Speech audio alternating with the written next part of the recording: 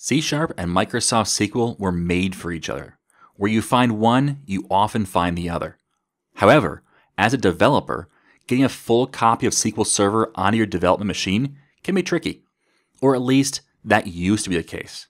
In this video, I'm going to show you how to get SQL up and running on your development machine in about 5 minutes using Docker. But we aren't going to stop there. Maybe you have SQL backups running either personally or at your company. How do you know those backups are actually valid? The only way you can be sure is to test them. We'll create an automated script to install SQL, restore the backup, and even sanitize the data if desired. With these tools, you can make working with SQL Server quick, simple, and automated. I bet those aren't words you normally associate with SQL Server. Now, today's topic is going to cover using Docker. Docker is a really powerful tool that is taking over the software development industry, and it can do a lot more than what I'll show you today. I'll explain everything as I go, but if you get stuck, or if you decide that now is the right time for you to learn more about how Docker works, I put a link in the description to my Getting Started with Docker course. Check it out. The introduction, where I introduce Docker, what it is, who it's for, and what the benefits are, that whole introduction is free to watch. Also, in the description is a link to the code pieces that I'll be using today. That link will let you download a PDF where I have put together all the steps for each type of database project we do. I also have the Docker files that we use and the scripts that we run. Okay, so with that, let's go ahead and get started. Now, if you don't have Docker, you can go to hub.docker.com, which is what I have here. And I am logged in right now. And once you're logged in, you can see this blue button right here. It says Download Docker Desktop. Do so and install it. And once you do, we're going to be using the Linux version of Docker. Now, don't get confused. I'm on Windows. But Docker can allow me to run Linux containers on my Windows machine. And that's what I'll be doing. So we're using SQL Server on Linux. Okay, so if you want to follow along, that's how I've configured my system. Now, for this, we'll also be using the Microsoft SQL Server images. And if you go to hub.docker.com and search for Microsoft SQL Server, this is what you get. And in here, it tells you exactly how to use their various images. So latest update to SQL Server 2017, here is the command you would run to get that. Now, we won't use it yet, but I also pulled down a version of the AdventureWorks sample database. This is from Microsoft, and it's their way of showing off the different things they can do inside SQL Server. And so I downloaded the AdventureWorks LT, or lightweight, full database backup for 2017. It really hasn't changed a whole lot since, I believe, 2012 or so. And this download is only a few megabytes. It's not very big. Okay, so those are the three things that I have done to set things up. I've installed Docker. I know which image I want to use from the hub.docker.com. Hub.docker.com, by the way, is a way to find images from different companies. And we use these as base images to then put our own stuff on top of. So in this case, I'm going to use a base image that has SQL Server already installed in it. And then finally, we have that backup file for use later. Okay, so let's pull up PowerShell here. Now, if you don't know where to get PowerShell, you can just hit the Windows key and hold it down, hit X. That'll pop up a little menu, and one of the options should be PowerShell. It might be a command prompt, but if it is, then just hit the Windows key and then start typing PowerShell and it should come up. So PowerShell it brings a little bit extra to the table when it comes to Docker, because we can do some of the PowerShell command line stuff that makes it a little simpler. I also just made that font a little bigger so you can see it a little easier, since especially at the top of the screen. So right now I am at ctemp docker. And if I pull that up, you'll notice that at ctemp docker I have three things. I have that backup file, SQL backup file, and I have two SQL scripts which I've written. Now we'll get to those in a minute, But for now, that's all I have. But before we get to actually creating Docker files or working with Docker files, we're just going to do a very simple command line. Because the first command is actually going to be to just give me a SQL Server. That's all I want. Okay? So docker run -e, this is an environmental variable. So what we're going to do is we're going to run an image. Now the first thing is the environmental variable is in double quotes, except _ EULA equals y. And this is a SQL Server command. When you install SQL Server, one of the things you have to do is accept the end user license agreement. Now, it's kind of frustrating that you have to do this when you're installing it in Docker, but it really does force you to say, yes, I accept the end user license agreement, even though obviously we're not reading it when we're doing it. Because no one really reads those, do they? Okay, next environmental variable is the SA_password. Now, SA is a system administrator. So I'm going to give it a system administrator password. Now, this is a development machine, and it's going to be just for me to use. So I'm going to show you my password because it's really not super secret. PWD1234 exclamation point. That's my pretty standard unsafe password. So what this will do is it will set up when SQL installs, it's going to say what is the system administrator password. It's going to set it to this value, the PWD12345 exclamation point. And then when I go to log into SQL, I can use these credentials. SA is username, and the password is what I just typed there. Now, I also need to map a port. See, by default, SQL talks to, or you can talk to SQL on port 1433. However, if I already have SQL installed on my machine, which I actually don't anymore, but if I did, that would conflict with the SQL on my local machine, because this port is for SQL on the container. So I'm going to say, give me port 11433. And that's going to be colon. That's going to be 1433 internally. So it's saying the port on my host machine is going to be 11433. That's what it's going to listen for. And that's going to forward it on the container on port 1433. I'm also going to run this in disconnected mode, which disconnected mode means that it's not going to listen on this command terminal for any commands or anything that goes across the wire to our SQL Server. It's just going to start it and let it go.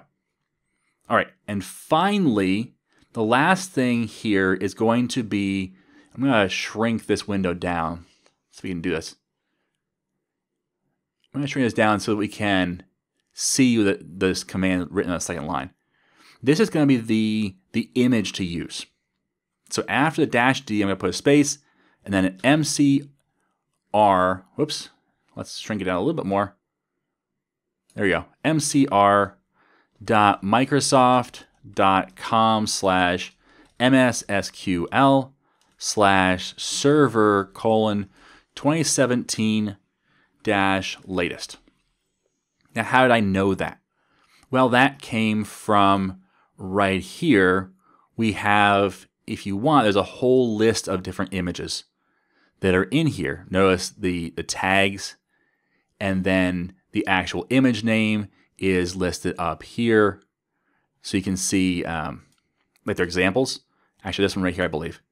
mcr.microsoft.com/msSQL/server:2017-latest. Okay, so I could just copy that right there, or I can replace this after the colon, the 27-latest, with one of these versions down here. So if I wanted the 2017-cumulative update 9 for Ubuntu, I could grab that one instead. So you can test different versions of SQL Server if you want. But in our case, I'm just going to grab the latest version of 2017. Notice also it specifies the environmental flags. That was that -e. So accept EULA equals Y, SA password, and then this last one, the MS SQL PID, which is a product ID, it specifies which SQL Server product you want, and by default it's developer.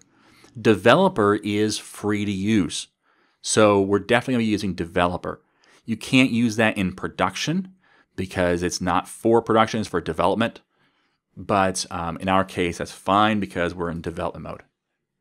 Okay, so we've got the name of the image, that's this right here. Then we have a colon, and then we have the tag it's called. And the tag you want is 2017-latest. So a latest version of 2017 SQL Server. And since we did not specify a -E for the product ID, it's going to be the developer edition. Okay? So I've talked a lot, but really this command is all you have to run, and you hit enter. When you do so, it says, hey, I can't find that image locally. So what it's doing is it's downloading the image from the hub. Now this image is, I believe, 1.3 maybe gigabytes or so of space. So this will take you a little bit of time. And that's what we're waiting for right here. It's downloading. There we go. So it's completed all of these. I have not paused this video. My internet's pretty good, so it's downloading pretty rapidly. But once this is done, and it's done, we've now downloaded SQL Server. And now this right here, this is the ID of the running container. What does that mean? It means SQL Server is already downloaded, it's already installed, it's already configured, and it's already running. Just to prove that, let's open up this right here. Now the port number I chose was 11433. So if I say connect, and I say localhost, comma, you'd think colon, because that's typically what we use is colon for the port number. It's actually comma. So 11433. So localhost, comma, 11433.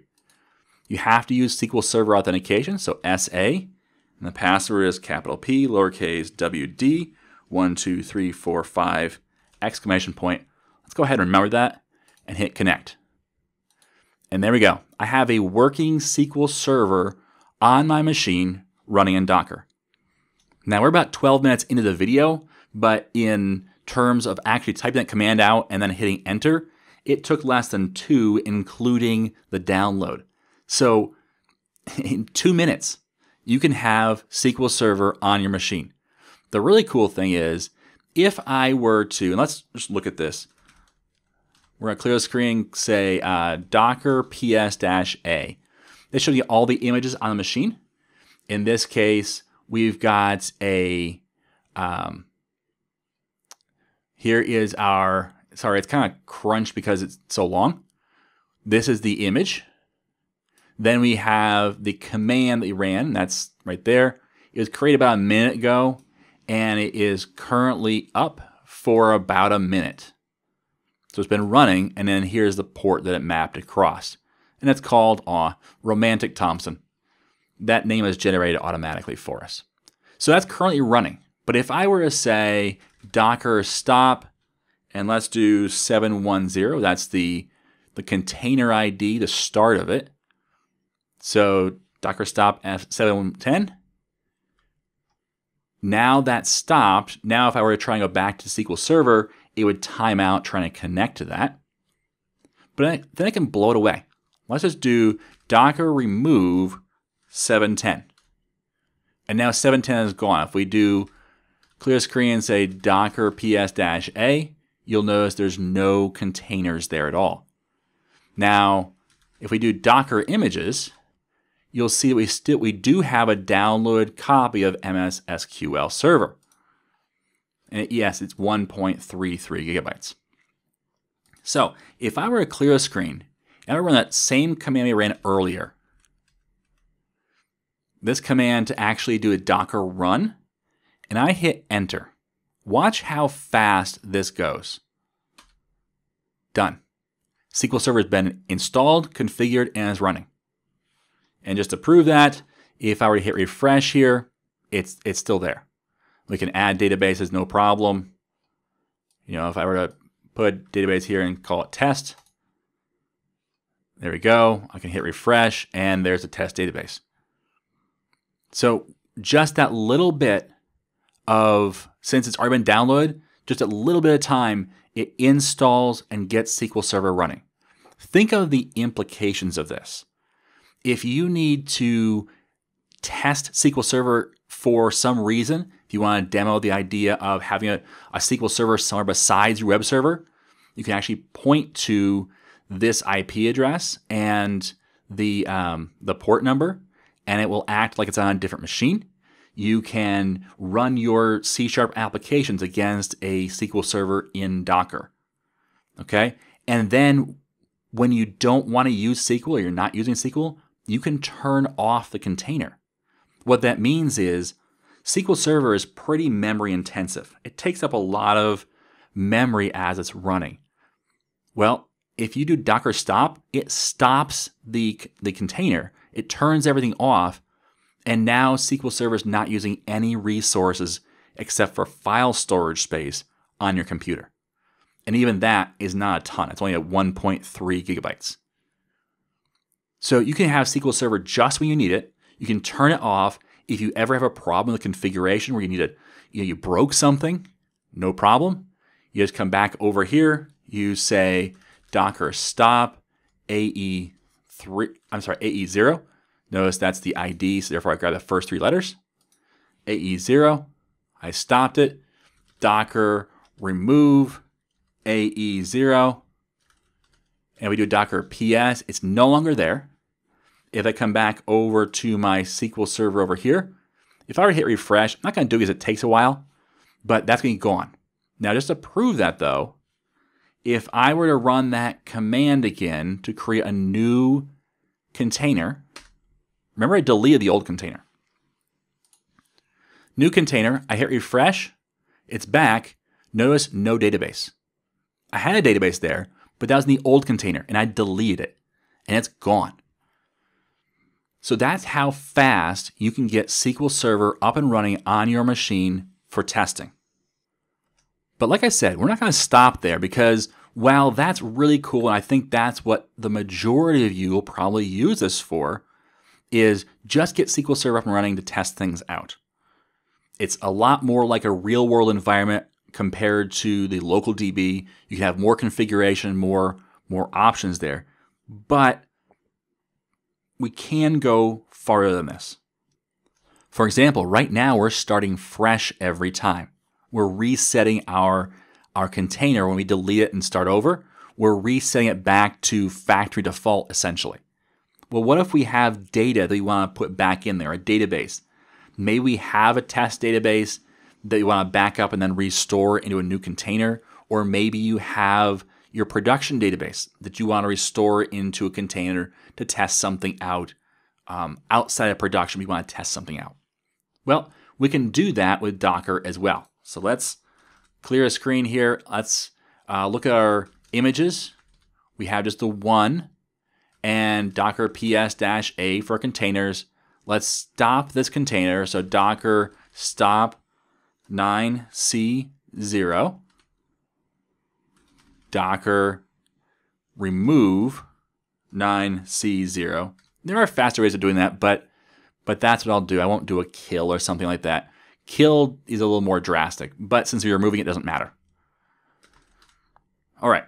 So now we have that. We have no images except for the SQL Server image that Microsoft gave us. We'll keep that download so we don't have to re-download it. We have no containers at all, not even stopped containers.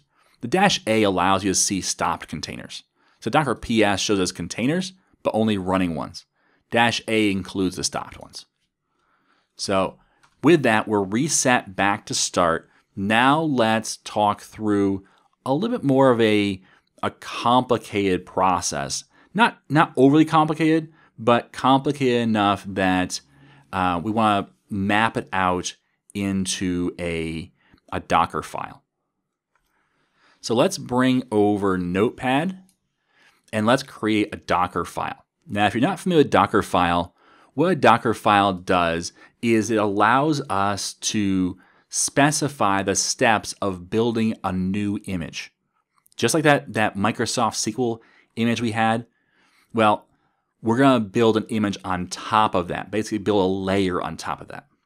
So we're going to say from, this is where we're going to start from, mcr.microsoft.com/msSQL/server:2017-latest. Look familiar? That's the image we used just recently. Now we're going to call this as the build image. And we're going to set up environmental variables to accept EULA equals Y and environmental variable of SA_password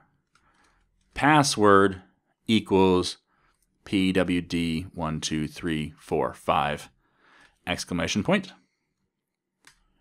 And then we're going to set up a work directory to be /temp. Now that working directory is on the image. So it's not on our machine, it's on the image, which is why you have the Linux style pathing.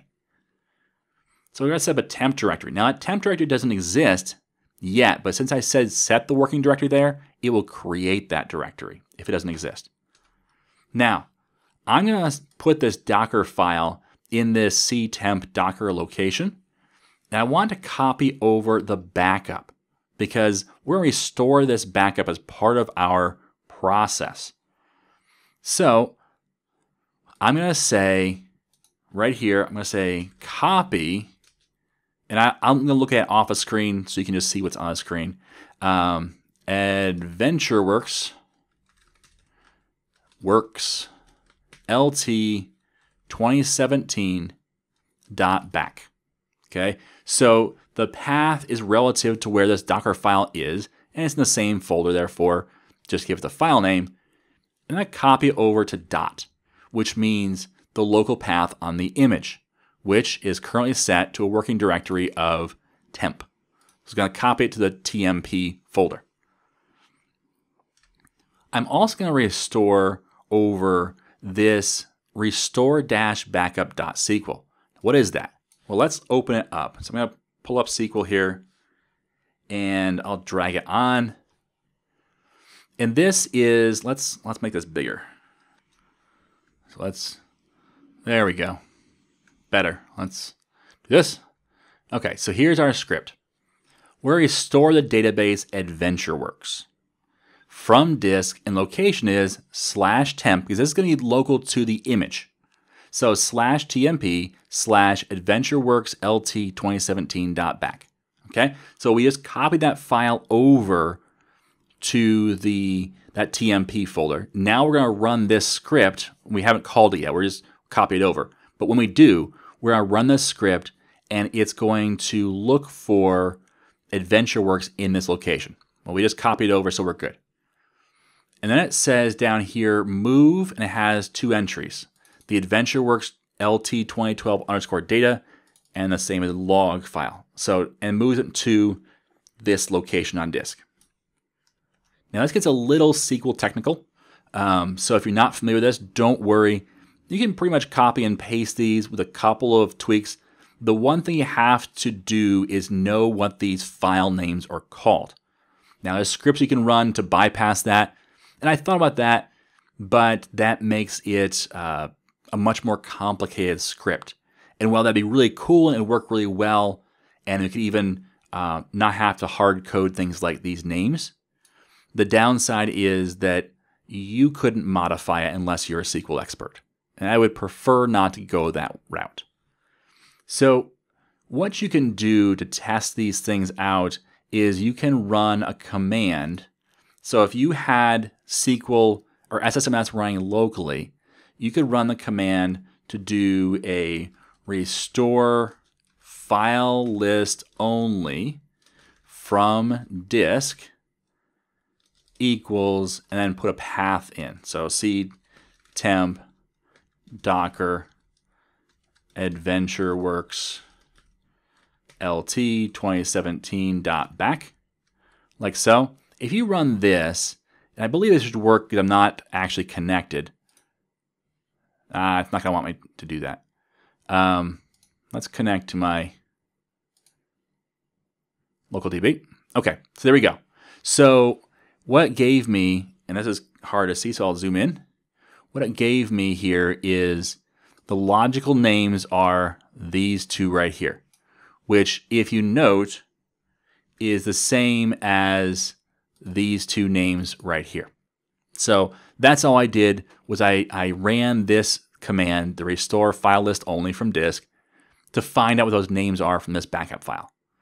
Once I had those, I can say, okay, here's what I want you to name the MDF file and the LDF file and where to place them. Okay, LDF is for logs, MDF is for data. Okay, if you don't want to worry about that, don't worry about it. You can just use this AdventureWorks database and try it on your own and work just fine. Okay, so that's what this script does, is it just restores from backup and it places the data file and the log file in the right locations for where we want them. Now, I won't say this because it has this extra thing in there.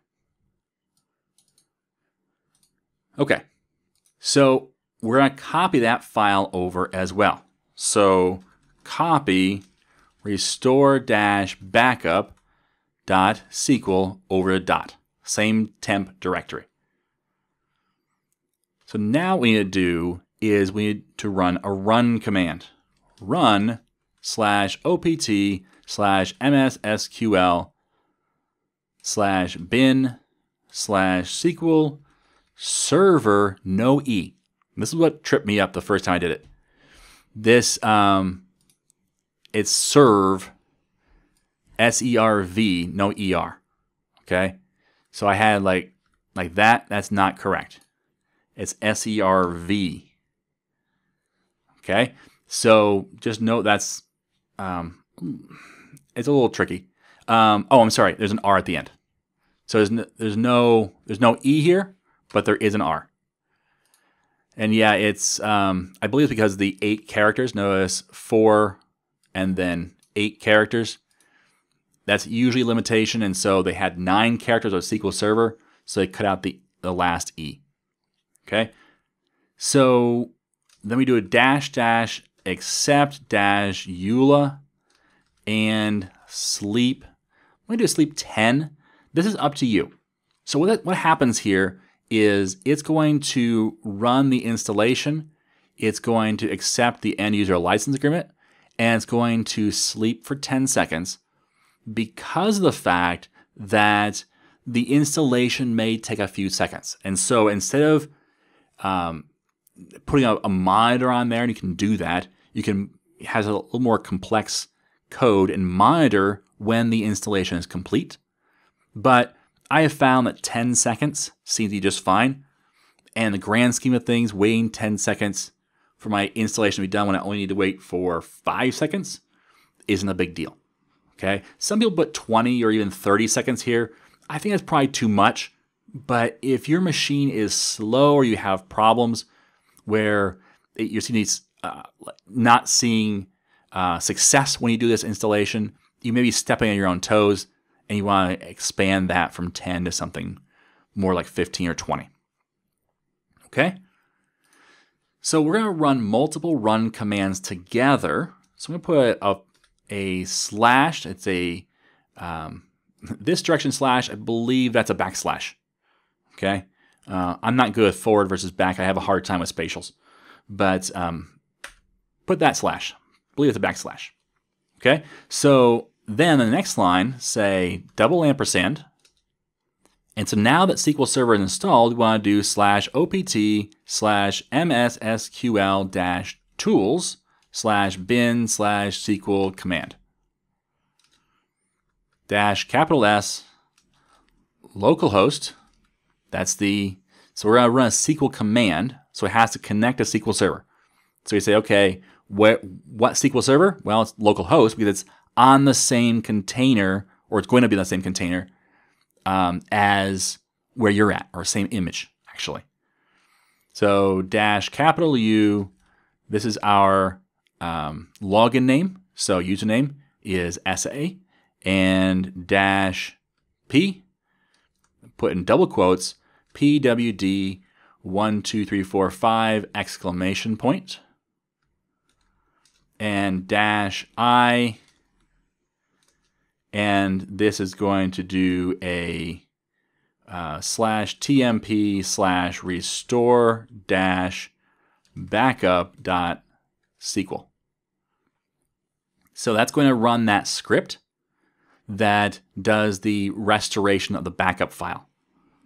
Now at the end of this, we do another /, and we do double ampersands in the next line, and do pkill SQL Server, again, no E. So SQL Server. And what that'll do is it will stop SQL Server, because we're just building this image. This is a build image.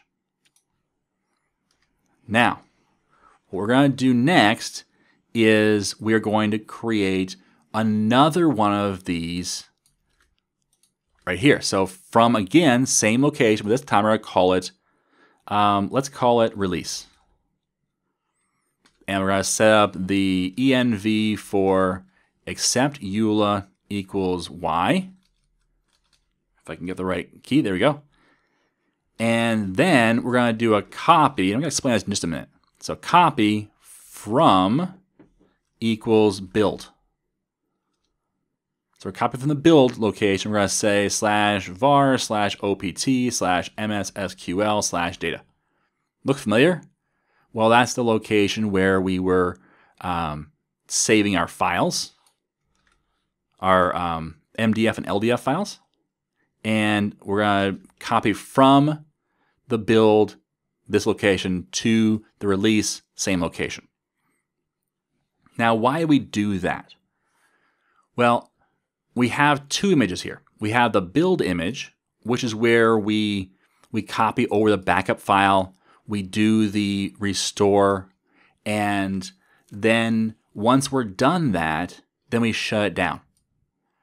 And the reason we're doing this is because this is our build-up server. This is where we get everything configured and run. But you wouldn't want to distribute an image that has your backup files on it, and maybe even your passwords. So we're going to, once this is done, this build server is done building and installing SQL, and it's done restoring the backup, then we build a new SQL server, and from that we copy from the build server, we copy the MDF and LDF file, the restored files. We copy just those files over.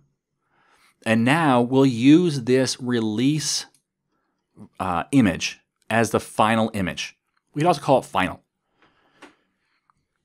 I think Microsoft calls it final usually, but I call it release. In either event, what's going to happen is we'll just have the restored databases. It won't know anything about the backup files. It won't know anything about how we restored them. Nothing. It won't have the restore scripts. It will just have the database that has been restored. That's it. Okay?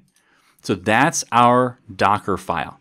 That's how we restore a backup from a .bak file, how we restore it into SQL Server, and then create a release SQL Server that has just that restored database. So let's save this. We're going to save this PC, C drive, temp, Docker, and we'll call this Docker file. And we're going to have no extension on here. I'm not sure we can do that in this window. So I'm going to hit save, even though it's going to say .txt. This is a problem on Windows. We're going to go ahead and take off that txt. And it says it's maybe unstable, or you want to change it. Yes, we do. So Docker file with no extension. That's what you want. And we'll close this out like so. And now we're back to our console here, our PowerShell. And so we need to run the command to first of all build the image. Before we just did a Docker run, but we already had an image to work from. Now we're building our own image that has extra stuff. So we're going to say docker build -t to give it a tag. And we'll call this let's just call it restored DB. So that's the name of it. And I'm going to call it :latest. So I'm going to apply a tag to it and just say this is the latest version of the restored DB. You don't have to tag it. If you do, you have to refer to the tag unless it's the latest version. So I could not put a tag on it. It's up to you if you want to or not. Let's leave it off. So the last thing you do, and this is the thing I always forget, so be careful that you don't forget it as well, is you say dot. That dot represents where the Docker file is that you're trying to execute. So I'm doing a build, which builds off a Docker file, and that Docker file is located in dot, which means this current directory. So this current directory should have a file called Dockerfile, all one word, no extension. And that's what we have. Okay, so we have that right here, Dockerfile, and it's in the ctemp docker. And since we're on ctemp docker, we can run that right here. This is a multi-step process. Notice 1 of 10, 2 of 10, 3 of 10, all the way through 7. It's now installing SQL Server. It's waiting those 10 seconds until it's done, but it's actually already installed. This 15, 30, 100%, that has restored our AdventureWorks. It's moved those files around. It's now created a new image. It's a release image. It has copied over those files. And now, if we do a clear screen and do a Docker images, we'll notice we have a couple of new images.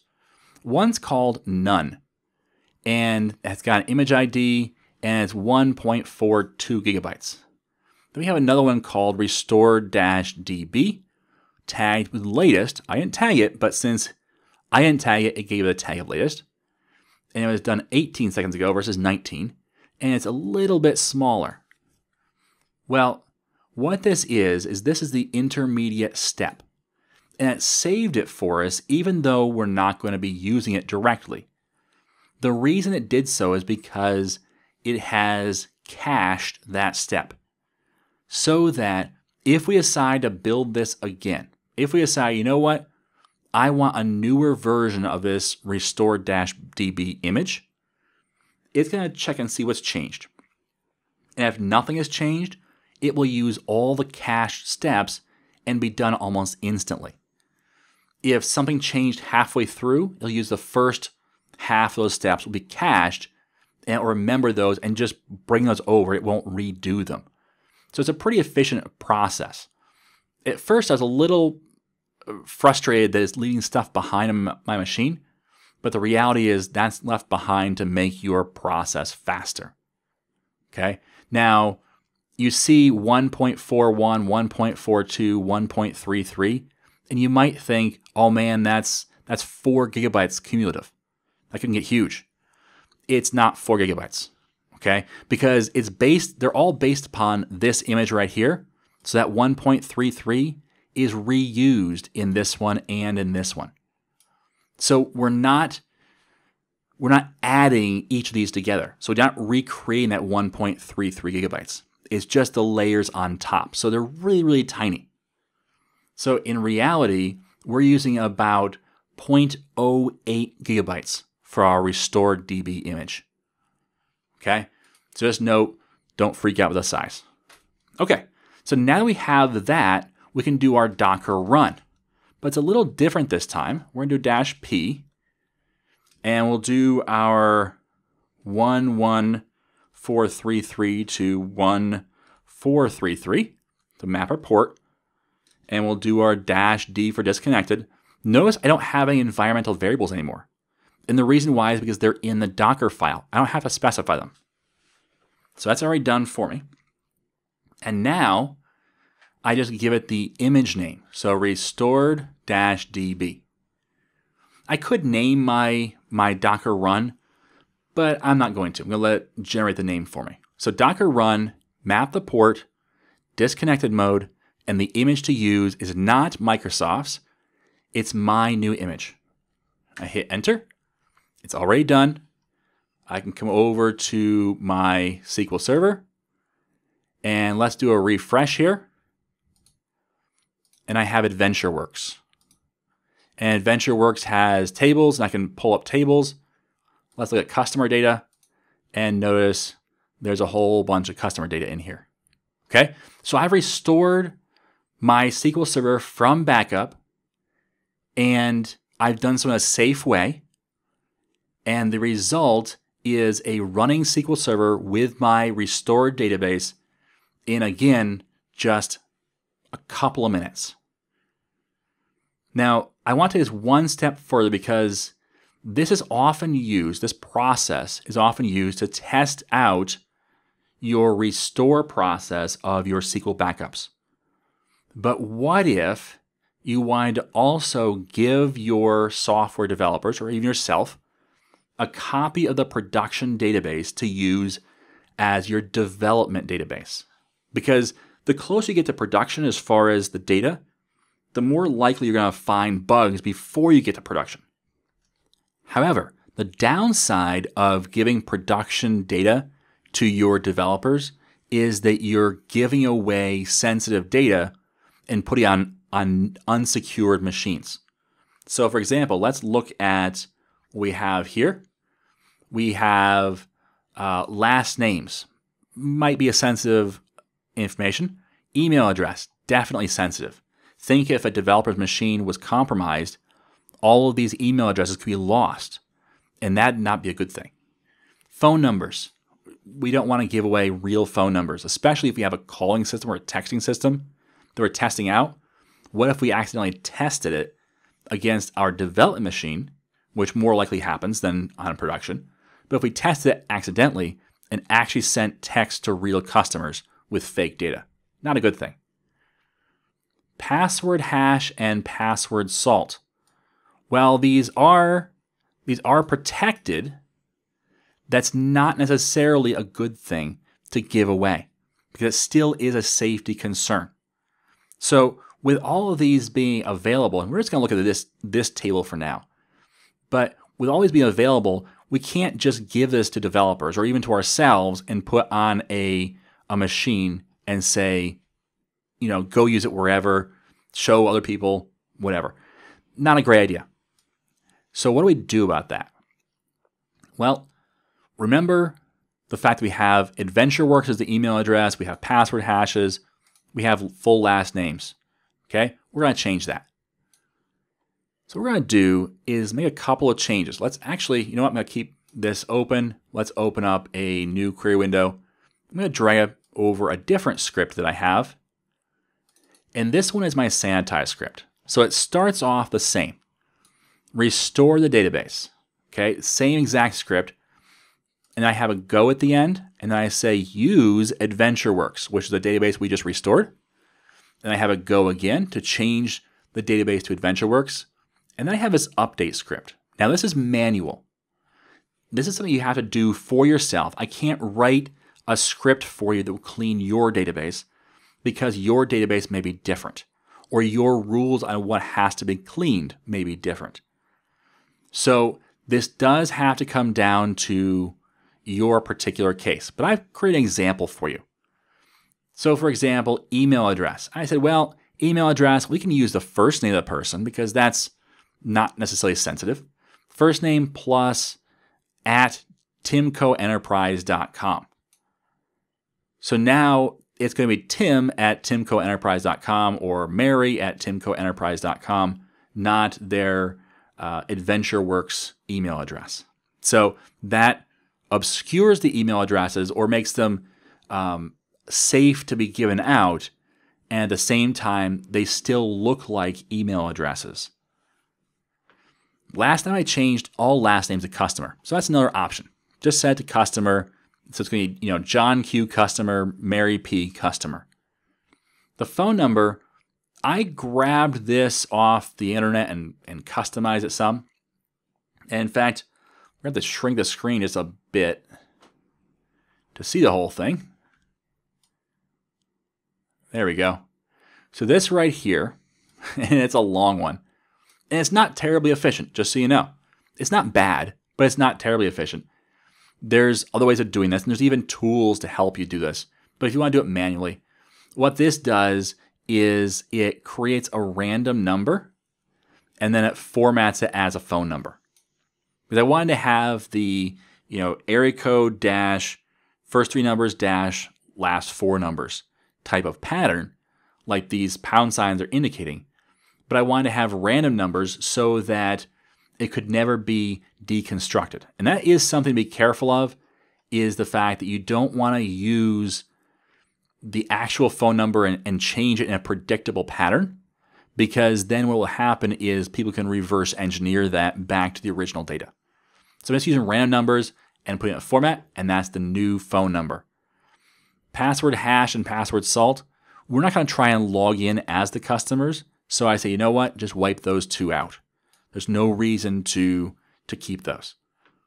So that's all I did, is I added this update script. Now in your case, you'd probably have a lot more scripts than this and a lot more complexity to it. There are tools, like I said, out there.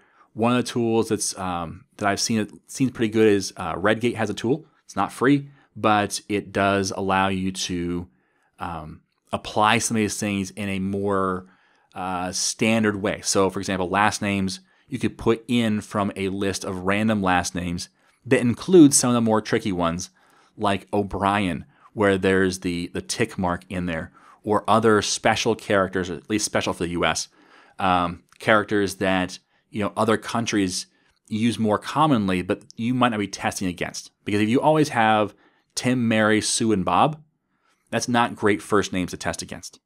Where if you bring in some of these test cases that are a little more maybe edge cases in what you're dealing with typically, but that's what you want to bring in. And so it can even elevate your testing game.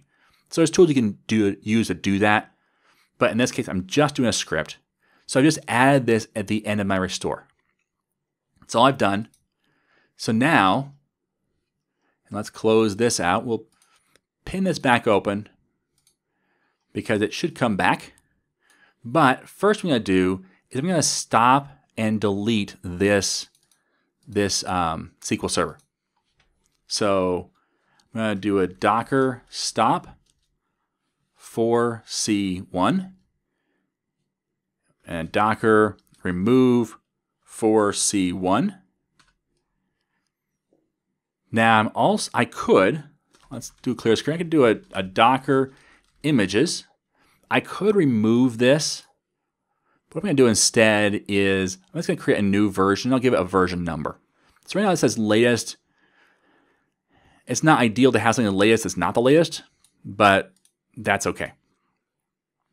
The other thing I'm going to do is let's open back up Notepad++. And I'm going to bring the Docker file in. And instead of restore dash backup, I have restore dash and dash sanitize dash backup. So restore and sanitize backup. That's the only change I'm going to make to the Docker file. So now let's run. We can actually just go back to this right here, Docker build. And I'm going to give it a new version. So let's say 1.0.1. And again, that dot is important at the end. And notice using cache, using cache, using cache, using cache. So it used the cache until it got to the restore step down here. So that's pretty important. And it says, oops, nope, you can't do that because invalid file name. So I've broken something. Cool. Let's do Docker images and see that we actually have an image created that's 1.34 gigabytes and it's kind of half formed. Well, we shouldn't have any Docker ps-a. Ooh, we do. And it exited with a code of 1. So it started this image in order to work on it, and it it left it in a weird state. So what I can do, I'm going to do a different command, docker system prune-f for force. And that's going to delete that container and a bunch of images. And if we do a clear screen and do a docker images now, we have just the restored-db. It cleared out the unnamed ones. And we also have docker ps-a. We have no running containers or stopped containers. So that's kind of a cleanup command if you want to run that to clean up any stopped and any hanging temporary images. So let's open up our Docker file again and look at what we did wrong. Well, we copied this file, but then we tried to run this file. So let's change that. So now I'll run the correct file and copy the right file. And that should be all we need to do for the version 1.0.1. And notice it's still using the cache here for this step, but then from then on it has to start over basically and build it from scratch. Okay? When you highlight in PowerShell, it stops the screen from displaying. So that's why when I highlight it pauses. Okay, so now this is done. Notice 847 rows affected. That's when it has run that script. So it ran the script, restored the database, changed the context to AdventureWorks, and then it ran the script and it affected 847 rows. So the image is created. If we do a Docker images, we'll see now we have, again, a restored-db, but where this one says latest, this one says 1.0.1. We're going to use the 1.0.1. So when we do a Docker run, let's go up my commands. There we go. Restored-db 1.0.1. So we're going to do a Docker run. We're going to map the port. We're going to do it in disconnected mode, or I'm sorry, detached. I always say disconnected, but it's detached mode. It's one of the mental blocks that I have. Detached mode and restored-db with a tag of 1.0.1, which is the latest one. We hit enter and we're done. It's running. And now if we refresh this, we still have AdventureWorks. It still has the same tables. But if you come to customer and do a select top 100, in fact, you know what? Yeah, that'll work. We'll just zoom. So let's zoom in here. Notice last name is customer. The email address is orlando@timcoenterprises.com. This phone number, you can't really tell, but this phone number actually is different because it's a random phone number and no password, hash, or salt. So we've cleaned things up. We've made things more or less sensitive or not sensitive at all. And yet it's still a production database that we can use to do testing against. Okay? So that's how we installed SQL Server, we restored a backup, we cleaned up the data, and we ran that SQL Server. All of that in just a couple of minutes. And the fact that we can then script this, meaning this PowerShell, all we need is this command right there to rebuild that image. If you want to change that file, you just need this command right here. And then this command. And that's it. Okay? So you can even set that up to run automatically. And here's what I do. So right now, let's clear the screen. Do a docker ps-a. And notice that this has been up for about a minute. So I can work on this database all I want, but then I can do a docker stop d82. And now, if I do a docker ps-a, you'll see it was exited with a status of 0, which is success, 4 seconds ago. So it's turned off. My machine now does not have a working version of SQL installed. There's one on disk ready to go whenever I want it, but it's not in memory. It's not taking up processors time. It's not taking up RAM. It's just sitting there on disk. When I'm ready, I say docker start D82. Now I have SQL Server running. It's taking up memory, it's taking up processor, and I can use it however I want. Okay, so really quick to get SQL Server either stopped fully and totally or started. If I want Docker off my system entirely, if I want SQL off my system entirely, if I want to do an uninstall, rip the whole thing out and start with a new version of SQL Server, not a problem.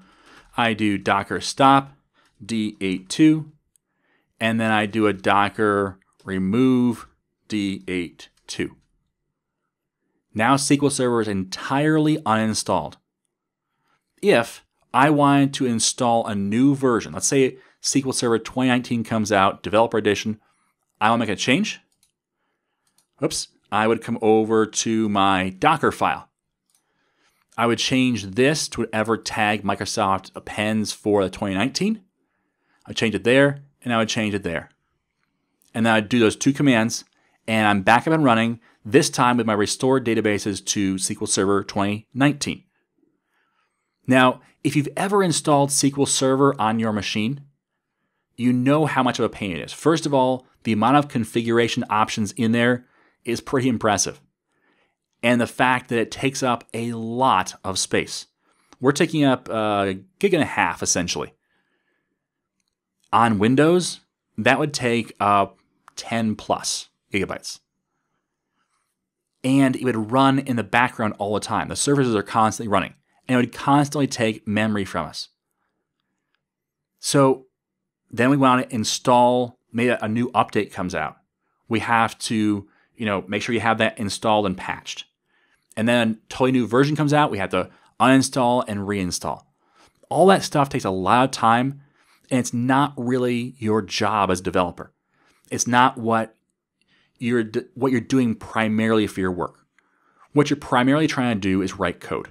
So every minute you spend configuring SQL, tweaking SQL, installing patches, installing new versions, trying things out where it takes lots of time, rebuilding your machine since your machine is now slow from all the installations and uninstallations. All that is not your job, and it takes away time from doing your primary purpose. So now with Docker, we can install a Linux version, which is more streamlined. It's much, much smaller. It's fast, it's performant, and putting it on a machine takes a couple of minutes. Upgrading versions takes a couple of minutes, and I'm exaggerating when I say a couple of minutes. Because really, once you understand how this process works, you can have it down, have it uninstalled and reinstall a new version in probably 30 seconds. Okay? All that can be done using Docker. So Docker, really powerful tool for not only SQL developers, not only desktop developers, but really for a large portion of the IT community. So I would definitely recommend that if you haven't tried this yet, give it a shot. Install SQL Server this way, even if you have SQL on your machine. Because remember, we use that port command. Let's clear the screen here. We use the port command when we did the Docker run.